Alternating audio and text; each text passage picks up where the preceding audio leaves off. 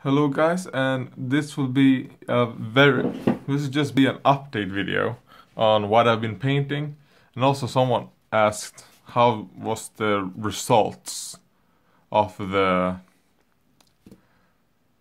cooking peanut butter thingy. They turn out like this. Oh shit, this is bright. This is kind of like how they turn up. Like I said, there's not enough filling and too much honey, cocoa oil. Yeah, so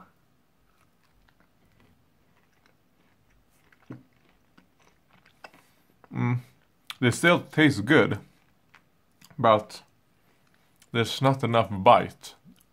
As of right now, when you put it in your mouth, it just melts.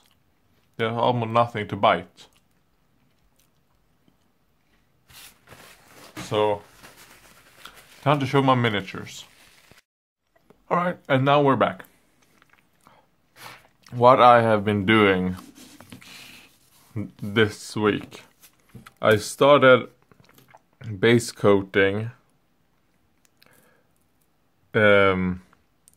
you know, the pirate girl, the demon girl. I'm in the process of base coating them. Like I said I was gonna do my dread ball.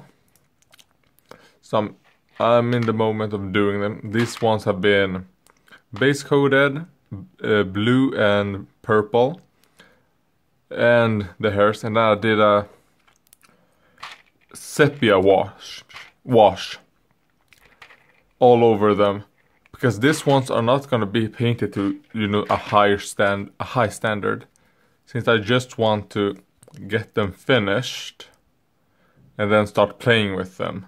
So doing a high finish on them is not really something.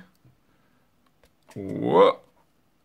And here I have base coated every single miniature in the box. So I might do a painting tutorial on one of them, since I'm planning on doing some wash paintings where I only use washes. So that might be fun. But that's it. Also, the Iwata airbrush, quite good actually. I mean, especially compared to my Kotek one, which I only use that now to do, you know,